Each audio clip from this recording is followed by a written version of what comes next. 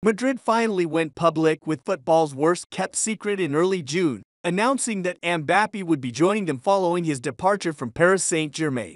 But the club statement was just 73 words long, and the world is yet to see the Frenchman in the sparkling all-white kit that he will be wearing in 2024-25 and beyond. Real Madrid CF and Kylian Mbappe have reached an agreement whereby he will be a Real Madrid player for the next 5 seasons. Is so far the only official acknowledgement from Los Blancos that they have signed arguably the greatest player of his generation.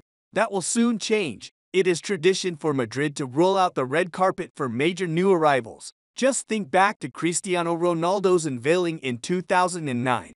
But as reports that the club intends this to be the most impressive presentation ever made of a footballer to underline to Mbappe his importance. On Tuesday, 16 July, Mbappe will report to the Spanish capital. The date is set irrespective of whether France reached the Euro 2024 final 2 days earlier, and will initially undergo the formalities of his medical. That evening, beginning at 7 p.m. local time, he will emerge from the Bernabeu dressing room on a raised catwalk flanked by fire that wouldn't look out of place at a Taylor Swift concert. While music plays, the 25-year-old will follow the L-shaped runway to a stage in front of the Font d'Honneur where club president Florentino Perez and honorary president Piri will be waiting. Mbappe will be in full Madrid kit, bearing his name and new number. For the first time in his career, he will wear a number 9 shirt, last used by fellow countryman and Madrid legend Karim Benzema. But, like with Ronaldo 15 years ago, it is expected to just be temporary until his preferred jersey becomes available, with Mbappe to take over Luka Modric's 10 shirt next year.